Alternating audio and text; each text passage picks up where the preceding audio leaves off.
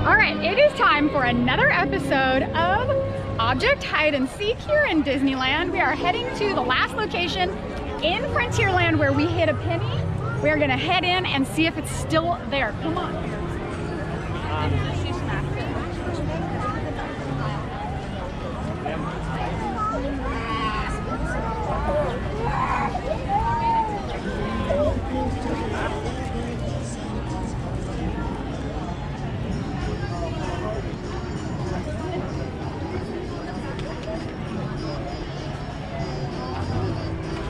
Still there. Oh my gosh. So do we leave it? Do you think we leave it and see if and give them another opportunity? Take it down and show them. Okay.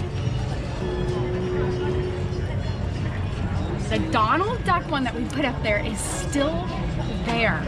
I think we put it back. All right, let's show them where it is. And give them another opportunity. Yeah, okay. yeah, do it.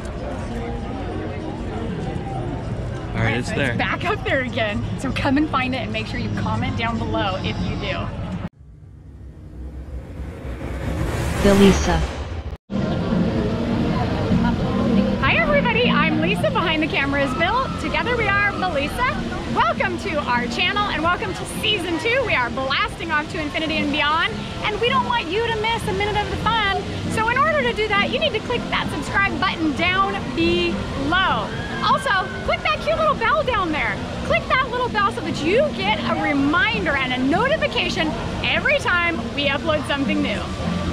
We have made it to Critter Country right here in Disneyland, and today we have for you some history and some hidden secrets about this land. This land covers approximately 5 acres right here in Disneyland. Let's get started. Right as you're heading into Critter Country, you should come ashore for some dockside dining right here at Fowler's Harbor. This area was named after Admiral Joe Fowler.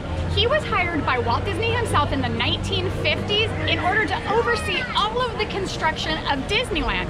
He actually became Disneyland's first general manager, and this has always been a reminder of Mr. Fowler. One of the things though, when they were building the Mark Twain riverboat, Mr. Fowler told Walt Disney that they needed a dock so that it could be parked right up next to the dock, and it needed to be a dry dock.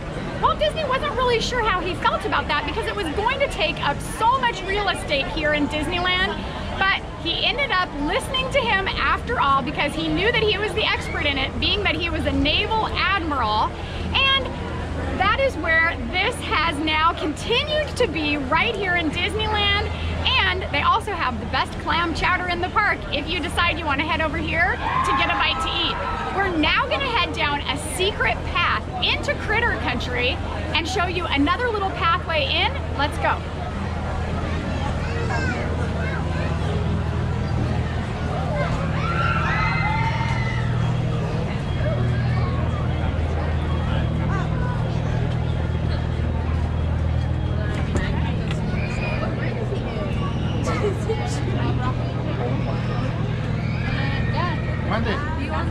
Yeah. Right here is where the Mark Twain riverboat will dock when it is not in use, and this is also where the sailing ship Columbia, forgot the name for a minute, docks as well. Most of the time you're going to see the sailing ship Columbia here, but on occasion they do still park the Mark Twain riverboat. Most people think this is just a small little seating area for people eating at this restaurant, but they don't know that this path follows all the way around into Critter Country. Let's continue in.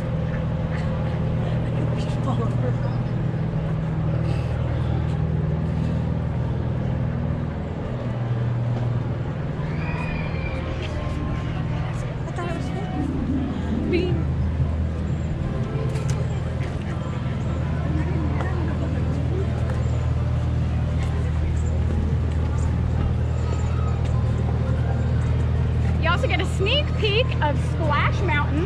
This is where they come around right after they've gone down the big drop, and you get to see how wet they got.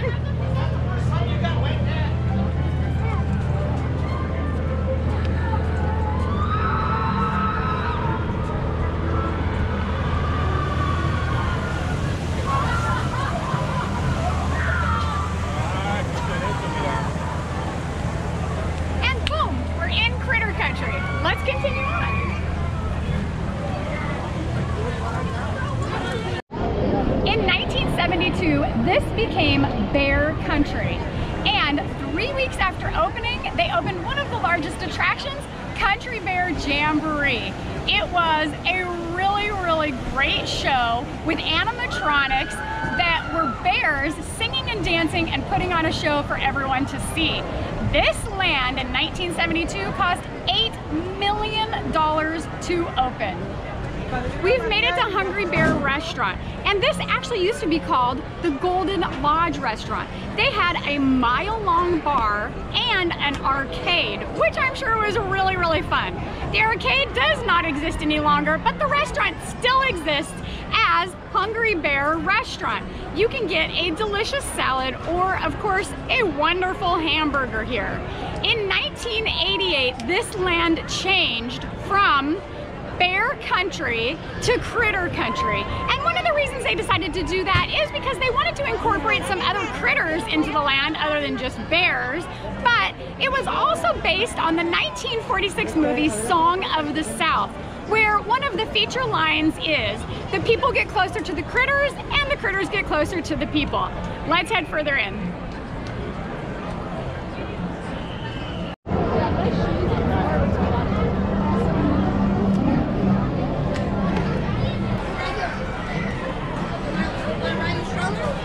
Winnie the Pooh ride has actually been in the minds of the Imagineers for many years. In 1983, when they completely redid Fantasyland, everyone hoped that a Winnie the Pooh ride would be put in there because it was something that the Imagineers had mentioned. However, it didn't work out because the only place they were going to be able to put it is if they took out Mr. Toad's Wild Ride and put it in that place. And so many people love that ride, they decided not to do it. However, in 1998, when they decided to open Toontown, there was yet another mention of having honey pots that spin around like the teapots inside Toontown. Instead, though, based on the success of Who Framed Roger Rabbit, they turned it into Roger Rabbit's Toon Spin. Finally then, though, when this changed to Critter Country, this is where Country Bear Jamboree used to be, and when they took that out, they finally were able to put in a Winnie the Pooh ride. When this ride first opened, the lines were so long, they were afraid that they had underestimated the line queue. However, it was just because it was a grand opening, and ever since then, the lines have settled down just a little bit, but right now at the holidays, they're extra long.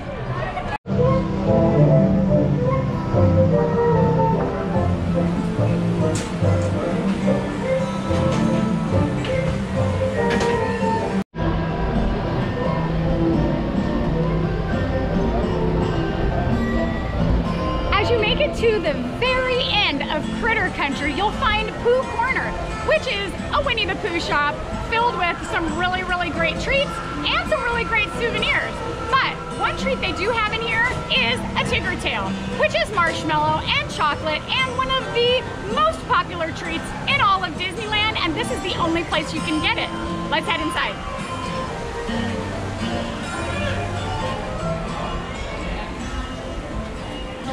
Here are the famous Tigger Tails.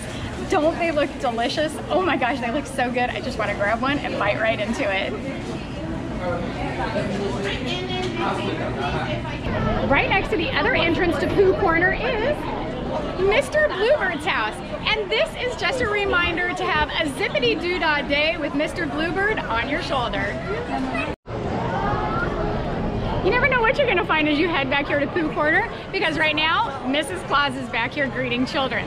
But the other thing is, make sure when you get back to Pooh Corner that you look up and look at all of the special memories of things from the past that they have up above Pooh Corner.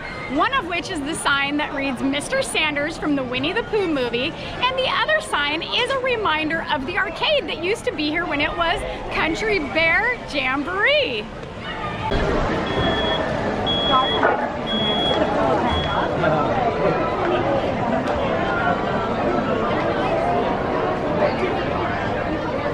Another main attraction right here in Critter Country is Splash Mountain.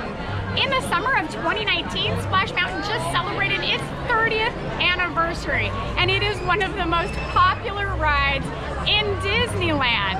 People loved going down that 50-foot drop and getting soaking wet.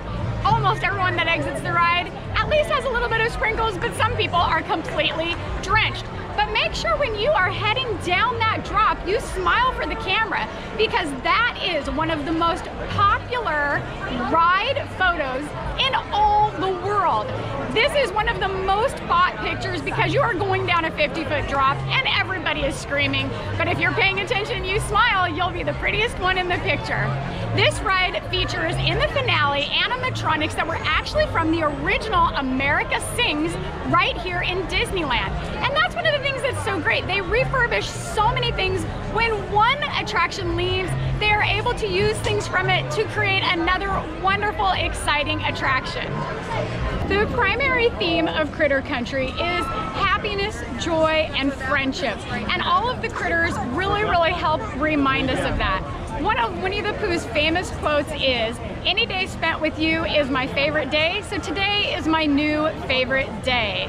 So I hope you enjoyed this video. Disneyland has so many little teeny tiny gems hidden all over that most people don't even notice, and we really love bringing them to your attention and sharing them with you. I actually learned so much as I was studying Critter Country, and I hope that you learned something too. Remember, in the words of Walt Disney himself, if you can dream it, you can do it. So get out there and live your best life, but not before subscribing to our channel down below. Thanks so much for watching. Bye!